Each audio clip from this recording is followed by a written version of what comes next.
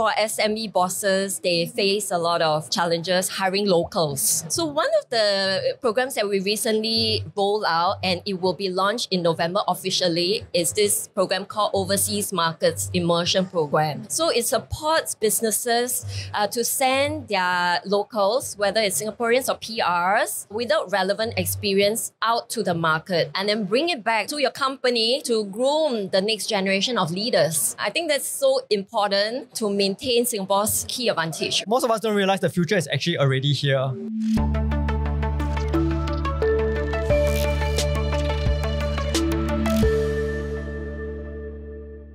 Okay, welcome back to TFC Business Show. I'm your host, Reggie, aka your Chief Financial Coconut. And today we are talking about a very, very important topic. Okay, I think this whole distributed workforce environment is a new frontier for a lot of Singapore companies. I think it's a kind of Pandora's box that you open post-COVID. Then people start thinking like, it actually can.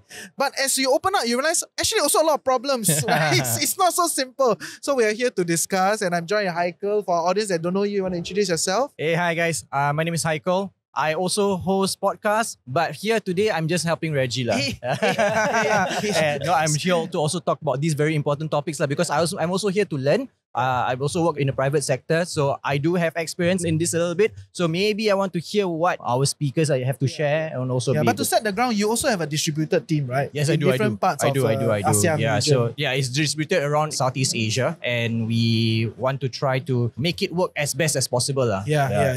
And I think that's all entrepreneurs want that lah, right? So with our set, we have two esteemed speakers. Oh, wow. Right. Yeah. Hey, your hit rate very high, right? Your download numbers very good. That's why you get to come back again.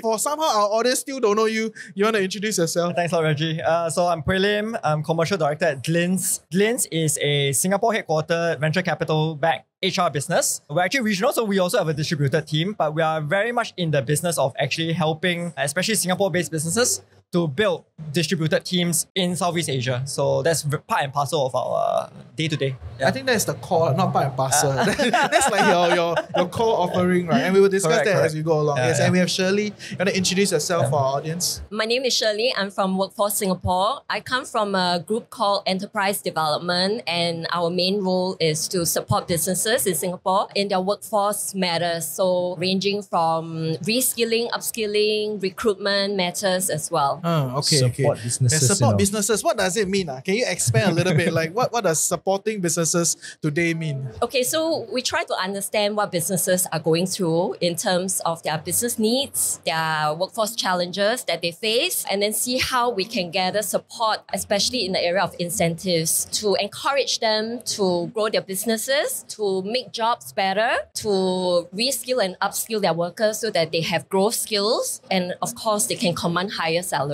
So in the space of like manpower, or do we still use manpower, or we call it talent pool? In the space of talent pool, what are some struggles that SME bosses are experiencing? Because you are in contact with so many of them, right? So can share a little bit. I think for SME bosses, they face a lot of challenges hiring locals, right? Singaporeans, PRs, because they tend to have the perspective that SME, unlike MNCs, their brand is less known. For SME, you really have to cover many functions, unlike specialized functions. That's why in SMEs, you don't call multi-hatter. Everybody is multi-hatting all the time, right? But I think that's not so bad a thing, because for the individual, you really acquire different kind of skills across different functions, and it can be very exciting, right? To learn the various type of businesses. Okay, great. So maybe we can kind of open up the floor a little bit. What is your experience, in managing a distributed workforce? For me, I was helping the business that I work with really put people on the ground across Southeast Asia, because we needed people on the ground to be able to talk to our local stakeholders, right? And we needed that face time. We needed to make sure that the business has a face on the ground as well. But as things went by, I saw that it was not just these particular roles that were going to be hired elsewhere. So those are client facing, yeah, right? Those are client facing. Those are the one that we know that people need to talk to people. Yes, we have to have those, right? But then after that, suddenly it became the other roles also lah. So suddenly the other roles that we felt like, sekali is a little bit more difficult to hire in Singapore. Let's try, since we already have the company incorporated elsewhere, let's see whether we can try hire for these roles elsewhere. We tried one, then after that, it quite good. We tried to hire another one, and it became a proper team then being built elsewhere across Southeast Asia regionally. But I was wondering whether is this actually something that's quite common around It's businesses, hubbing, right? Essentially, It's quite common. So actually your experience is probably quite typical of a lot of SMEs in Singapore. Yeah. When you start to think about hiring distributor. Distributor is a fancy term. Just how you say it's new. Actually, it's not a new word for something that's been happening. The first use case is what Heiko was talking about. Usually it's I need to go expand and I need to have people on the ground to meet the customer. Very obvious use case. The second one is save money. And why is that? Because you're taking advantage of wage arbitrage. Singapore versus wage cost in different parts of the nearby region. So in Indonesia or Vietnam or Philippines versus Singapore, like for like, there's probably an arbitrage that you can benefit from. But I think what you're talking about, right, is that I think post-COVID, actually in the second one, it starts to evolve a little bit more from like, hey, it's not just about saving money. You start to realize, hey, because there's some roles that are very difficult to find in Singapore, you can actually find, and now because when we talk about saving money and efficiencies, right, usually people immediately think of like the most mechanical and most junior roles. So customer service or like operational, administrative, back office, right? Paperwork sort of stuff. But then you start to realize, hey, hold on. You start to explore Indonesia a bit more. You explore Vietnam or Philippines or Malaysia a bit more. And especially in this last few years, the talent quality has actually gone up a lot. So the skills have improved a lot. And what that actually gives you is more options. So now it's not just the most mechanical roles that you're pushing out. You're actually looking, hey, there's some, for example, in the software side, application development, you can actually get some pretty good people in the region. You start to look at marketers, digital side especially. Event marketing, you still need to be pretty much on the ground, onshore. But if you talk about digital stuff, performance marketers, or even the creatives to support that, actually the quality is there. Then you start to say, oh, exactly as Heiko says, there's an option. So it's becoming more of a norm now. The awareness is coming up and people are saying, hey, okay, I can actually build teams in and around the region to support my business in Singapore. How does that affect the talent pool here though? Yeah. That's why workforce Singapore very stressed. Yeah. So, I mean, we can see that talent is improving elsewhere. How are we keeping up to make sure that we still can land jobs here now, basically? I wanted to highlight 2 points and share a story as well. I was talking to a Singapore brand in the space of electronics, and he mentioned that he had challenges hiring customer service reps in Singapore. The first layer of customer service team, he built it up in Philippines. But he said that that's not because it was intentional. It was because he couldn't get Singaporeans. And therefore, what you said about identifying the job role, the critical job role is very important, right? And he said that the Singapore layer plays a very important part because for customer service, if you have any problems with your products, and you are talking to a Singaporean, your Singaporean will not be very happy to talk to somebody in Philippines, and that Filipino might not know the context of, for example, a 4-room flat, HDB flat in Singapore, 5-room flat. So I think local market knowledge is very important, right? The cultural affinity is very important as well. So identifying this job role to be based in Singapore, I think is something that businesses need to think about. And then encouraging SME or businesses to go overseas to build up the team, it is good. It's sustainability in the longer term.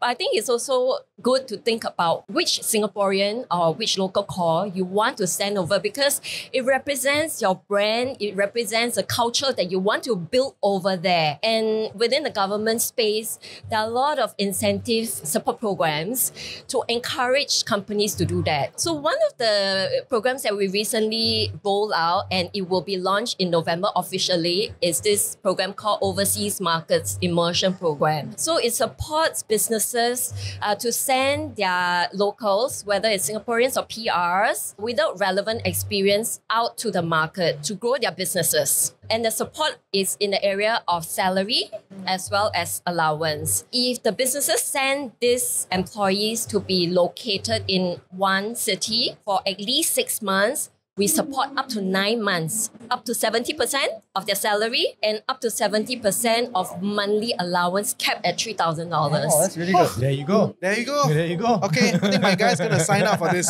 It's like, hey, boss, can send me Thailand or something. So yeah, the salary is capped at 5,000, but up to 70%. 70%, 5,000 cap, and then there's still an allowance on top of it. Yeah, over a period of 9 months. Wow. So I think it's something to encourage businesses to take advantage of this to send your Singaporeans or PRs out to help you build your business in that local market. Okay, these numbers, right, they don't come from the sky. There must be some scoping on this, right? So 5,000, we are looking at the median wage in Singapore. So are we targeting at like middle managers in the SME space? You know, they kind of make about that. We're trying to push them out to get a regional exposure, is that? This program is open to anyone who has worked in the industry for 2 years. So if you're talking about fresh grads and they have gone out to the industry to work for 2 years and your company thinks that this person is a potential leader for your company and you want to send out for overseas exposure, you may do so. So it's a broad-based workforce program to develop anyone who has more than 2 years of experience. And there's no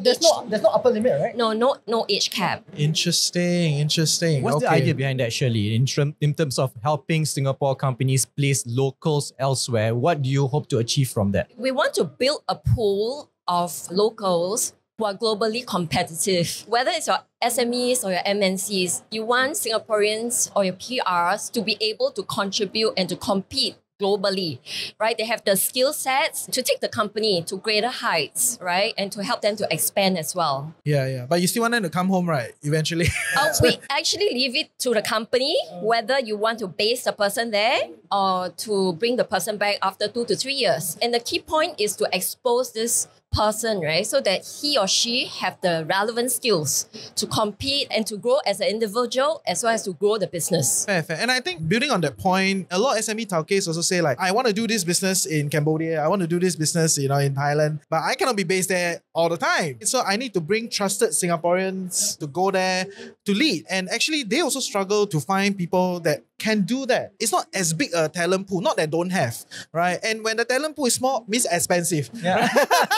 You always have to pay a premium, right? When supply demand. So I think a part of doing this could probably open up that pool. So more Singaporeans have a general sense. So, I've done a 2-year stint in Thailand. I've done a 1-year stint in Indonesia. I have a little bit more experience around. Easier to kind of bring the next batch of Singapore companies, around. So you talk about the pool of job seekers or employees might not have the relevant experience, right? And therefore, this program, Overseas Market Immersion Program, actually encourages businesses to look for people without relevant experience. I think for employers, they like to take a plug-and-play approach. They want the perfect fit, but in a manpower constrained economy, right, you sometimes cannot get the right fit. And to widen your manpower pool option, we're saying that as long as this person has potential, have good attitude, have soft skills that's transferable, domain knowledge can be built.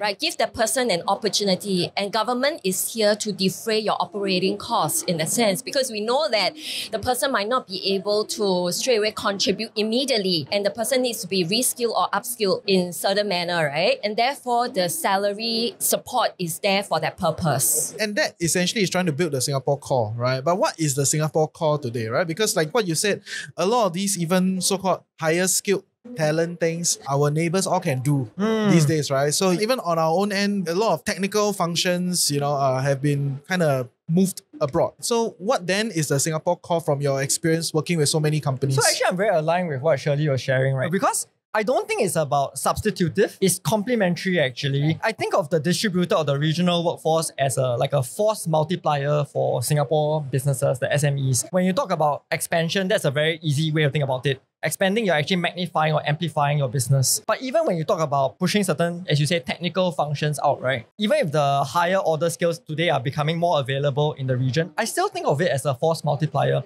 It simply implies that the nature of the work in Singapore, right, has to evolve. I say this, right, honestly, I think it's not just about distributor or regional workforces, it's also with the increasing automation, right, AI and whatnot, and all that's going on. These are mega trends. These are happening, right? So as these things go on, whether it's rising talent quality and talent skills in the region and or rising use of automation, the challenge it imposes on the Singapore core, and it would be great to hear Shirley's view on this, I think actually it requires the roles and the talent here even evolve more towards things like critical thinking, leadership, effective communication, problem solving, and creativity. Yeah, but these things, right, have been talk of the town for like 15, 20 years, right? Why is it still lacking, you know? I don't think it's lacking. And you mentioned that for regional talent, their skills are increasingly getting better. And therefore, Singapore also needs to level up in terms of our workforce skills, right? So we're emphasizing a lot on growth skills. At Workforce Singapore, we have actually collaborated with different agencies to mount the jobs transformation map. Basically, this JTM, I call it in short form, highlights the different trends, challenges that different sectors are facing, the kind of jobs that will be impacted currently, as well as the emerging jobs, right? And it highlights how you need to redesign those jobs that are impacted by trends, technology, changing consumer preferences, business processes. So those jobs that are highly impacted need to be redesigned. And it talks about how the business should be redesigning a particular role and what are the skill sets that they should be equipping their employees with. So we have 23 sectors and we are rolling out jobs transformation maps. So it's a very good document to showcase, the different kind of trends, challenges, and how businesses should respond. So we're leveling up the skills of the Singaporean core as well. I can share a couple of stories as well. I mean, maybe one from a startup and then one from a larger enterprise. Because Glints, obviously, we work with a lot of such companies, right, in helping them design and construct such solutions. So if I start with the startup, I think I can name them. So I think everyone might be quite familiar with GetGo. They're a big car sharing app these days, right? You see the cars going around. Their product and engineering leadership sits in Singapore and largely Singaporean over here. Yeah. So that's the core for them. The creativity and the critical thinking around like what needs to be built, the roadmap design and all that, that's set here. However, a significant proportion of their software team actually being managed by us. We help them hire, build a site for them, put a team there, and then handle all the HR matters of that in Indonesia. And that works for them, right? So it's a complementary thing. It's a force multiplier. It helps them to do it cost efficiently. Of course, that's a plus, but it's no longer just about cost efficiency. It's also about what value do you want the people in Singapore to create? Does getting them to handle just the coding, is that the value you want? Or do you want your HR team in Singapore to be handling all the payroll matters of these? Is that the value? Or do you want them to be thinking about things like the product roadmap on the side, on the HR side, maybe the culture? I take a larger enterprise, right? So it's not just the startups who are thinking this way. So we work for one of the largest financial services, insurance companies, right, in Singapore, multinational. I won't name them. But there are only those few. Can guess that you pick and choose that. You try. You know. These days, the customer-facing applications that they have on, and most commonly it's about claims, right? Making your claims experience easy. So they had a relaunch of this last year and, it's a vastly improved experience. And you look at it and then you think, hey, who's the one who's building this? Again, it's a tech team. The thought leaders are here in Singapore. That's the engineering leadership. That's the business side. That's the product side. But then the building team, the coders, and this is everyone from your front end to your full stack guys and your quality assurance guys to make sure it's bug free and all that. Those guys are in Indonesia. And it works, right? And it's a better experience, it's a better outcome for the business, ultimately here in Singapore. I can add to that, right? In the beginning, I think Shirley was talking about how SMEs, your brand is not very big. So you struggle to get the best talent. That is the truth, right? In a landscape where your management trainee program, your this, that, all the big brands, big band, they all come in. I always find it very hard to get the best people. But when I start to explore the technical team in other parts of the region, I can afford a slight premium to make up for the lack of brand affinity locally. Because over there also got big brands, right? Yeah, sure. Yeah. Of course. But because I'm not as big, but because of that wage compression that I can subject that I job would say to. it's even more than that because I would say thanks to Singapore government mainly, actually Singapore as a brand is very powerful in the region. I've cross-checked with a few people. Yes, it is. Right? Yesterday, all the panels, I asked them, so how you go Middle East, Singapore, good? Say, yeah. They also like that. So, and sometimes we hear, we don't know if it's true, right? But then you listen from some of the Hear SMEs. it from the horse's mouth. Then they say, it's true. So it's interesting. And to the talent pool, right? I mean, again, I use Indonesia as an example, right? To a young graduate today from the top tier universities in Indonesia, this is the likes of UI University Indonesia or Bandung Institute of Technology. These are the best schools and the cream of the crop, right? You give them an opportunity to work for a Singapore-based business. It's exciting. It's aspirational. Very, very attractive, right? It's very attractive. Even from your experience? I think so too. I think whenever we offer something, we tell people that we are a Singapore company, right? And there's an opportunity to work for a foreign company, it's become a lot more attractive. These sometimes also increase their asking. Asking a bit higher. No, but it's not about the asking, right? Ultimately, it's about the type of quality of work that comes out of it, right? And you'd be surprised sometimes the quality of work is just impossible to beat, know. I It's very agree. hard. And I wonder, like, in terms of how we are now, like you guys said, is a transformation of that job role and the job seekers in Singapore and that talent pool in Singapore in terms of evolving their skills and all that. How do they then make sure while they are evolving that they're not losing out to this regional talent pool then, right? So it's important to make sure that we have that Singapore core. But while they are evolving, what do we do then to make sure that we are relevant and we can actually stay in our jobs? That's why it's important to send our local core out to different markets, right? To gain exposure, to be able to understand the markets, the challenges, and the kind of environment that's evolving. And then bring it back to your company to groom the next generation of leaders. Yeah, I think that's so important to maintain Singapore's key advantage, right? But are there enough of these roles that you think that could actually be filled elsewhere for Singaporeans to actually take up these skills and all that? Are there these opportunities that are out there at the moment? I think that one must be led by Singapore companies, right? Because the whole idea is the Yeah, I Singapore think so too. companies want to go out. And from the SBF You're right, MTI report, right, it all shows that Singapore companies want to go out. They have to go out to be sustainable in the longer term. The business landscape has reached a point where it's very matured. Yeah. If you want to grab a bigger pie, you go out, right? And so many of my friends, they run lean and mean companies, you know, and start really fast. And they grow, dominate Indonesia. You know, there's a whole business landscape out there that's much bigger. But I think EDB is also doing a good job. You know, you talk about MNCs, right? When they woo the MNCs to Singapore, I think one of the key thinking is also to get the MNCs to develop your Singaporean core, right? And giving them the opportunity to go out and be exposed. Yeah. But the Singapore core that work at MNC don't really want to work for SME. Right, Different But level. this one different level. But this one is a personal choice. Depending Right? on life stages.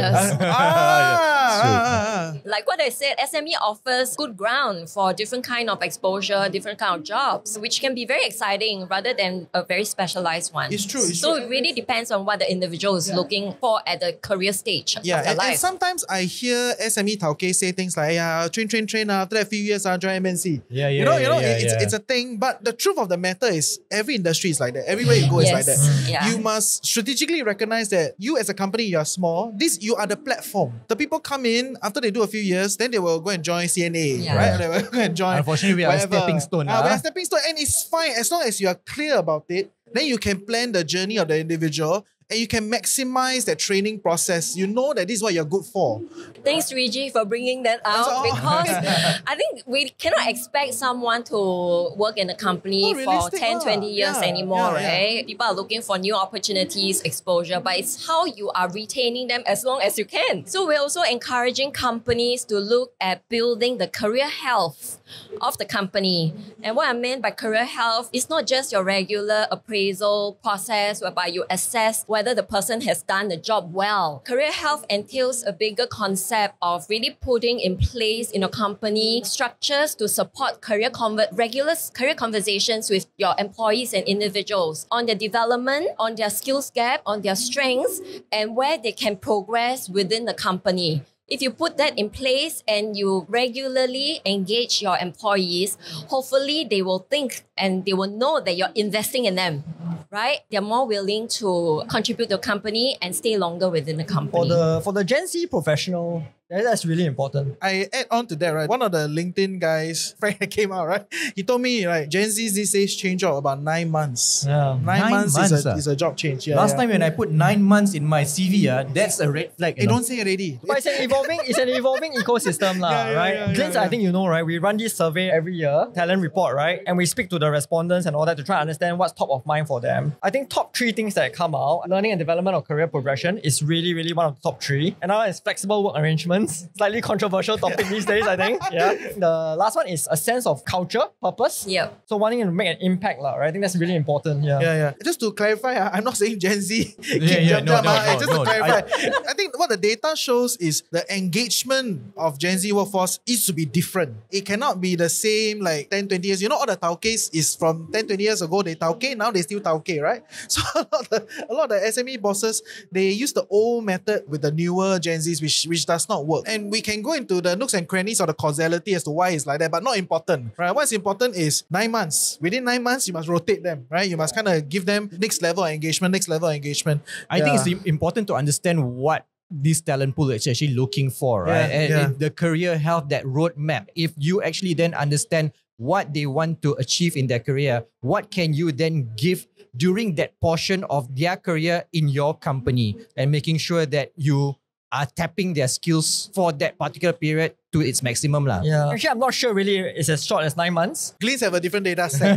Fight. No, but this one's just sharing Glints ourselves because we are quite a young company as well. I think average age in Glints is definitely somewhere between 25 to 30 lah, okay? And we have something we call tour of duty. Tour of duty is typically set between 24 to 36 months. But it's a conversation and agreement between the hiring manager and the employee. What do you want to achieve? And how do we align it with business goals?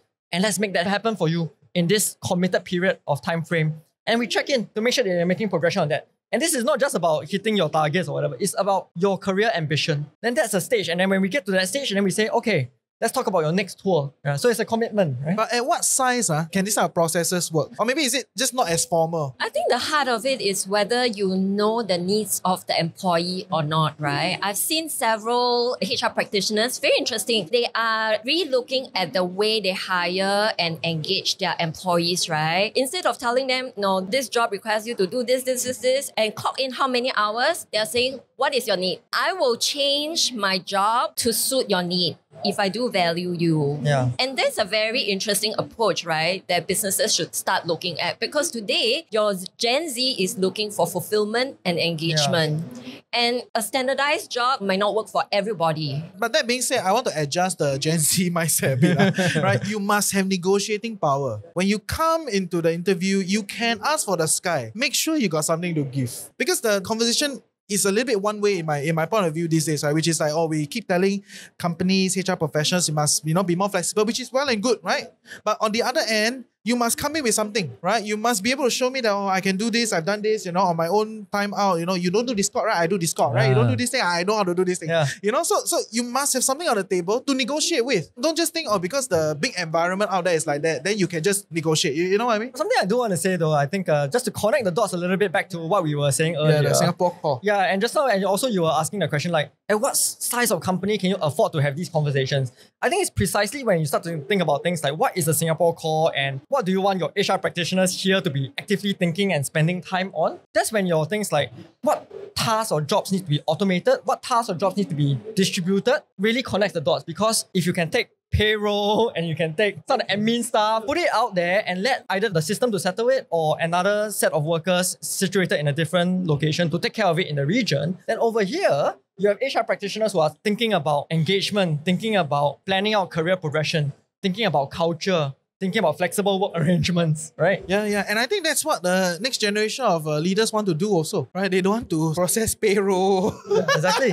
All this can automate, Exactly. right? Yeah. Okay, Exactly. very, very interesting. And they want to elevate that status. I think that Singapore core has a elevated status, I think, in the region as well. Yeah, And yeah, you're yeah. going back to that whole, suddenly that person is doing marketing for the entire region and all that. I think we've seen that happening for quite some time already in Singapore. And I think that's where people will try to keep on going. And for them to be able to hold those roles, as you said earlier, Shirley, I think people have to go out. I think businesses have to be open to let people go out and experience working elsewhere. Yeah. And also along the way means we'll make mistake lah, Yeah, right? for Cannot sure. bao jia one lah, right? For You will sure. lose some money, you will make some business failures. It's okay. Yeah. Manage the risk and then we learn from there, right? Okay, maybe in closing, we go one round, just to kind of share some quick, other things that you have not shared yet, quick tidbits for SME Tauke's to think of this Singapore core, what is the next decade? How will it look like, Yeah. And I think next 10 years or so, I think people use this phrase, the future of work, right? And I think this is I'm paraphrasing a quotation by someone more famous. Most of us don't realize the future is actually already here, right? And I say that in the sense that when we talk about things like distributed workforces or really the increased use of automation, it is clear and present already here. If not in your current job and your current business, I guarantee you for sure in the adjacent job function of business is already taking place in some shape or form. It's true. So there is an urgency to this, right? To business owners, whether you're SME Tauke or you're working for a larger enterprise as a function or business owner, actually I don't think it's that big of a difference. I think you do need to be thinking about this. You need to be thinking about distributed workforces, automation, all that, not only from efficiency. You should think about it from value. Yeah, okay. In order not to sound very like pressure, right? Yeah. Like stress, you don't do this, cannot. I think there's also an opportunity upside when you can kind of be more strategic with your capital, arrangements. You can actually expand your margin and then you can invest in the faster growth spaces because to be fair, a lot of SME bosses, they've been in the business for a while. They may be like in a oligopoly situation. A few of the major people are here already. This thing will not grow further. We're all kind of like, you are my client, I'm your client, right? That kind of situation. If you can kind of unlock some margins, you can then use it to invest in higher growth environment and then do that breakthrough. Especially a lot of second-gen entrepreneurs, they take over their family's business. Look at it, oh my God, so sian, right? So you must do some of these things to then be able to expand to the next level. I think it's a thing that you should do. Yeah, definitely. For me, I just want to say, if we haven't emphasized it enough already, I feel that the Singapore talent pool is still very, very important. I think that we have what's there to offer that perhaps others in the region cannot offer. And I think we should not be easily overlooked just because of the bottom line, because everywhere else is cheaper, right? But then I think we have an expertise, exposure, and perhaps a little bit of standing that perhaps the other markets will not be able to offer. That's not to say that it's not important to explore the other markets in terms of their talent pool, because I think they can offer extreme great value to Singapore businesses and businesses regionally. It's true. Yeah. Force multiplier. Okay, yes. I just want to summarize and highlight 3 key points so that it's easier to remember. The first is skills first hiring. The second one is future ready workforce. The third one is career healthy workforce. What do I mean by skills first hiring is to really encourage SME businesses to widen your hiring pool, to look at skills first instead of a relevant experience. Looking for people that can contribute rather than perfect fit. And there are a lot of support programs at WSG that could support the business. Future ready workforce. I want to encourage the SME businesses to really upskill and reskill your workforce in emerging growth skills, as well as growth skills outlined earlier on that I mentioned through the jobs transformation maps. The third one is career healthy. Put in place a structure, processes to retain your employee, to groom your employee so that they will stay longer with you, and to outline the progression pathways that they have within your company. Great. Thank you. I think we do more to understand the other interesting programs, right? So that's for another time. And with that, I think we've come to the end of today's TFC Business Show. If you have any questions for them, put in the comment section. You can connect with them on LinkedIn. Bye! Thank you.